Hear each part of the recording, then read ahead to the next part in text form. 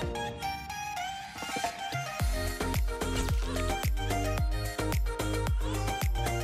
everyone, welcome to the 30-Day Speaker Summit. I got an amazing guest with me in this interview, Justine Levenberg. And, if this is one of your first interviews that you're watching in the summit, my name is Daniel Francis. I'm the creator of the Master Your Stutter program. And this is called the 30-Day Speaker Summit, where I interview 30 different speakers with different perspectives who have been successful in their own way, whether it's building relationships, whether it's building a business in their professional life, public speaking, overcoming any speech impediments. And I, as the host, am interviewing for them to share their story so you could learn all these golden nuggets and start applying this to your life. So before Justine says anything, I want to introduce her and kind of give you a quick background. Cool. So Justine Levenberg is a multifaceted entrepreneur with an overarching mission of helping others to maximize their potential in life. Justine is the owner of 2 sport ball franchises throughout Vancouver, BC, my favorite province and city. Justine puts her passion into action by leading a team of 45 young professionals who all share a common interest of introducing young children to the love of physical activity. Justine is also the founding partner for Impact Entrepreneurs, a coaching company that focuses on helping entrepreneurs launch and grow their business while making a positive impact in the world. The business offers private coaching and masterminds and monthly events to build a community of like-minded entrepreneurs, which I think I'm a part of. When she is now working on building and leading her companies, you can catch her hiking in the mountains, jealous, in Whistler, or playing on the beach in Costa Rica with her family. And in this interview specifically, we're going to be talking about this concept of vulnerability and what it really took for Justine to create all the success in her life and for her to be who she is today. So Justine, welcome to the show. Oh, amazing. Amazing. First of all, thank you so much for having me. And I am so pumped to be here. And what an amazing experience that you've created, and just so honored to be a part of it.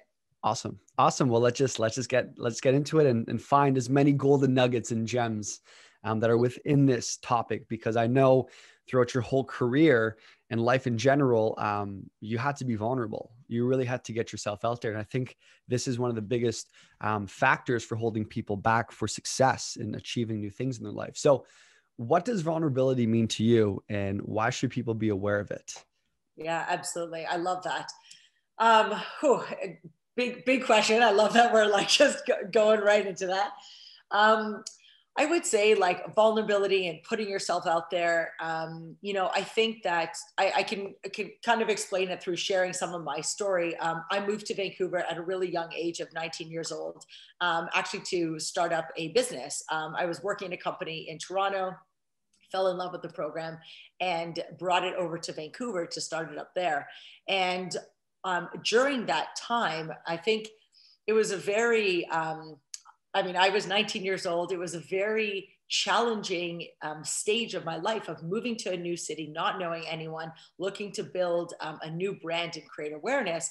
And that takes, it's not something that just happens overnight. And there really is an element of really needing to put yourself out there, and not allowing the fear and but what if it doesn't work out, and all of the worries that we have as humans that everybody experiences, but really pushing past that and really just showing up as, this is who I am, this is what I'm here to do, I believe in this product, I believe in this business, and really just going forward with that, with honesty and love and self-compassion, and not listening to that fear and doubt of, all of the, I would say, negative self-talk of what if it doesn't work out. Mm-hmm. And, how were you, a younger version, like 19 years old or before that? Was this a big deal for you? Were you scared of what other people thought? Take us back to that, Jess. Absolutely. Absolutely. I mean, there were definitely months and years, I would say, of a lot of fear and doubt. You know, I made a big move to leave home at a young age and take a chance on starting up a business and a new career. And there's a lot of fear in that. And, you know, I think with anyone who's either started a business or is at a crossroads in their life and, you know, waiting or deciding if they're going to take that next step, there's really putting yourself out there and pushing past that area of, you know, just allowing that like vulnerability to just come through and kind of just like succumbing to that, you know, like allowing yourself to just not let it overtake you, I would say, is definitely what I had to do, because there was a lot of fear of, you know, I've taken this big leap and what if it doesn't work out? You know, what are people going to think about me? I don't want to, you know, disappoint my family and my colleagues that, you know, had taken a chance on me. So there was definitely a lot of fear and worry in those early days of making this big move. And what if it was not going to work out? So how did you make it work? How did you push through it? Absolutely. So one of the key elements that I truly believe was a really big component of our success with building this business would be the power of building relationships and really putting yourself out there. It was something that I made a very conscious effort to really speak to people from a place of the passion and love that I had for this business, as opposed to trying to make a sale or trying to get a deal, but really talking about it from a place of genuinely caring about the people that I was getting to interact with. And that's what also made it not feel like work. It really felt like I got to go and, you know, do business deals with people that became friends of mine, which made it super fun, you know, over these past 10, 15 years that I've been running this company. It really made a big difference to build genuine relationships along the way. And then in regards to putting yourself out there, I mean, at that stage, I was very much the face of the business. And, you know, when you're an entrepreneur and you're the face of the company at that stage, you really want to put yourself out there. And that's what I had to do. I was the one on the front lines of the business. And it was all about putting myself out there and building those connections and really building up the brand and sharing my love for the program. Mm-hmm. And, you know, when you mean putting yourself out there as an entrepreneur, what do you mean by that? I think that it's definitely changed, I would say, to maybe how it was 15, 20 years ago to how it is today. Many years ago, I would say that was more about building like on the like face-to-face relationships, you know, and really going above and beyond. And when you're meeting your clients and meeting your colleagues, not just kind of being there for the interaction of a sale or, you know, delivering the service, but rather actually genuinely asking your clients or asking your colleagues, like, what are the things that they're actually interested in doing, and building that relationship. Definitely, like, I would say happened more face to face 15, 20 years ago. Nowadays, I would say putting yourself out there online is a complete game changer. One of my coaches that I've been working with, especially during the pandemic, said something so powerful that has really, really, really struck me. And it's really adjusted how I've been making decisions when it comes to the companies that we run. And he said, many years ago, it was all about who you knew in business. It was, you know, connections and networking, and, you know, it was all about who you knew. Like that's how people, you know, got to the top and scaled their businesses. And nowadays, especially, you know, coming out of this pandemic time, it's now all about who knows you. Mm. And it's really done this change from who do you know to who knows you. And now, if you ask me that question about putting yourself out there, completely different from how it was. I still think that there's a lot of value in having all those interactions. Absolutely. But I think that it's a different game now, and it's all about who knows you. So who knows your business, who knows your brand, and how can you put yourself out there so that every single day that number is increasing about more and more people of who knows you. Mm-hmm. And like to get to this state of being very vulnerable and being very open, obviously you've done a lot of work on yourself. Yeah. Would you say, like, for a lot of people who worry about this Yeah. vulnerability of, scared of what people are going to think, or like, what are some things that you've done that are very practical? Yeah, I love that. Definitely, I'm a big believer and a big fan of doing personal development work. I myself work with a lot of coaches. I think it's really important that coaches still have coaches themselves, and that they're asking people to commit to their own growth and work with them as a coach, but that they're also doing it on their for themselves as well, to keep growing and to keep learning, because we never just reach that top of kind of I'm at the top. I've learned everything I need to learn. It's such an ongoing journey of constantly learning new things, applying them, adjusting. And yeah, so I think personal development, I'm a big fan of Tony Robbins. I've done some of his personal development programs, a lot of live courses, business mastery. And I've had an opportunity to work with some phenomenal coaches as well, who keep me accountable and keep me on track, and have really been there over the years as I have gone through my own entrepreneurial journey. And has my role in my company has shifted and adjusted from all the different stages that I've been through as well. So are you saying to overcome vulnerability, having a coach is extremely key? That's been something for me that's definitely been a game changer. I'm also a big fan of journaling. I'm like a pen to paper kind of person. Even like now with you today, I have like a pen and a paper out. Yeah, I'm a little bit old school like that. So for me, like getting thoughts out like onto paper and just writing things out is super powerful. So I think that, yeah, if that's something that, when you're watching this, if it's something you're already doing, that's awesome. But definitely just taking the ideas and taking what we have in our head and putting it out down on paper is something that really helps me, both, I would say, in my business and in my personal life. Hmm.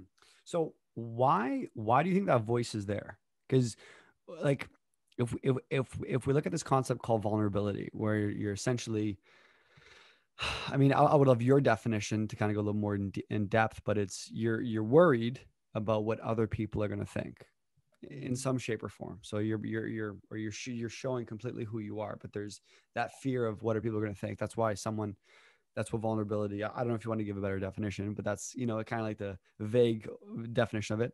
Why do you think people worry about that? Why do you think this is really like a problem for people? And is the Mm. voice in the head, and how do you handle that? Yeah, definitely.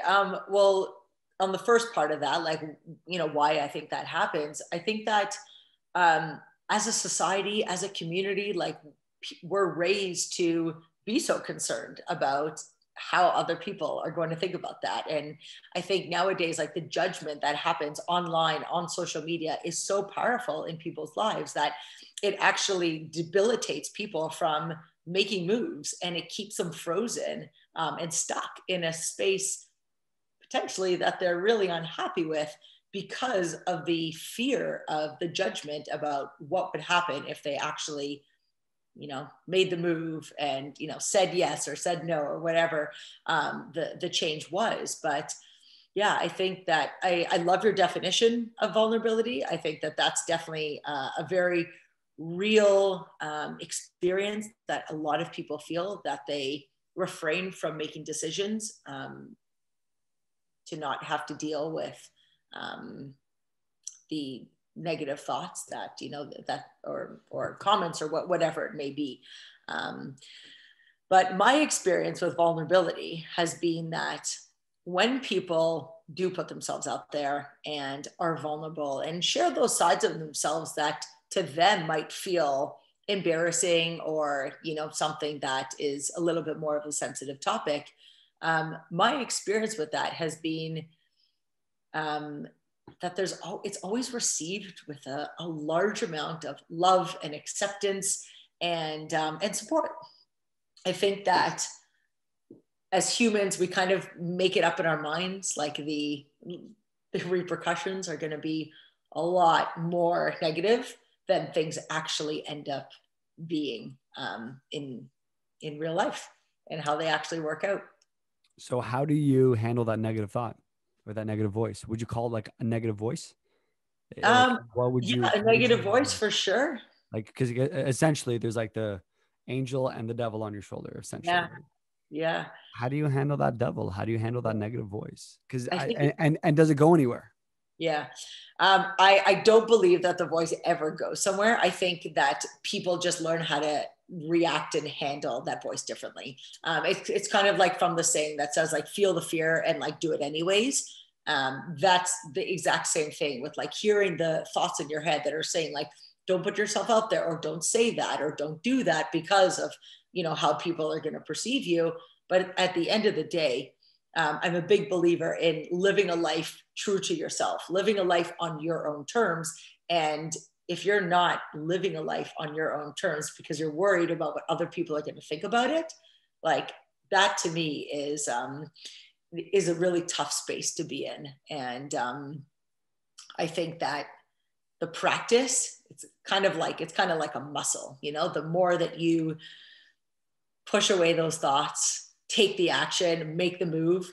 The next time you're faced with those types of scenarios, it actually gets a little bit easier doing it the next time. So it's kind of like as you start to use that muscle, the muscle actually starts to strengthen, and you really start to feel just a little bit more comfortable with making those moves. Mm-hmm.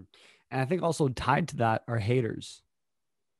So I think what happens is we have haters in our life, or Mm-hmm. even people that you can call friends or family can Yeah, also be haters. yeah, Yeah, what's your take on these people, and how do you handle haters? Because I think this also stems from the people being closest to you judging you, yeah, or yeah, like non-believers, whatever you want to call them, right? yeah. Have you ever had haters in your life, and how do you handle them? Yeah. Yeah. I love that. I really do feel like I've been very blessed. My family and friends have been very supportive. Even when I approached my parents and told them that I was going to move across the country at 19 and start a company, even since day one, I had a lot of support, and definitely did not take that for granted. I was very, very grateful for that. But I think that the haters are either going to do one or two things. They're either going to fuel you and give you that drive of like, you know what, I'm going to prove them wrong. Like I'm going to show them, that I can do this, or that, I believe in me, or whatever it is. Or you're going to let that voice from the haters actually like put you into that frozen state and hold you back from actually creating the change or making the move. So, that's where it comes down to those moments where you get to choose, you get to decide what's worth it. Like, is living a life literally in a stuck place worth it to you, to listen to whatever these haters are telling you, and you are the one who's actually suffering the consequences because you're the one who's not actually living the life that you ultimately want to be living? Or do you get to go out there and trust in yourself and believe in yourself and have some faith that when you take risks in the world, the universe will also throw you a little bit of a safety net to catch you? And have faith in putting one foot in front of the other and going and actually making those moves, and then proving those haters wrong. Mhm. What do you mean by that? The universe will send you a safety net. What do you mean by Yeah. that? Yeah, I am a big believer that when you make big bold moves, that things work out, and the universe just has a really cool way of introducing you to the right people, connecting you to the next move, or just the way that things work out when you take a big step, and when you really put yourself out there, and you have a lot of courage to make that move. I really do believe that the universe is there to support you. It's something that I kind of test out a little bit in my life. My family's recently moved to live in Whistler, as you read out there in the beginning in the bio. And, there was a lot of things that were really scary about that move. And I didn't, there was a lot of unknowns with, uprooting our family and moving to a new city. But the way that things work out, like when you trust and when you have faith and actually believe that things are going to work out, and you actually like hold space for that to happen, that's where you really like, you're open to receive those opportunities coming your way. But Ontario is so much nicer than BC. I heard you at the beginning say how much. I know, I'm kidding. I know how much love you have for BC. Yeah, especially Whistler. So are you living in Whistler right now? Yeah. Wow. Yeah, right. You used to live in Vancouver, but now you're living in Whistler. Yeah. Yeah. Phenomenal.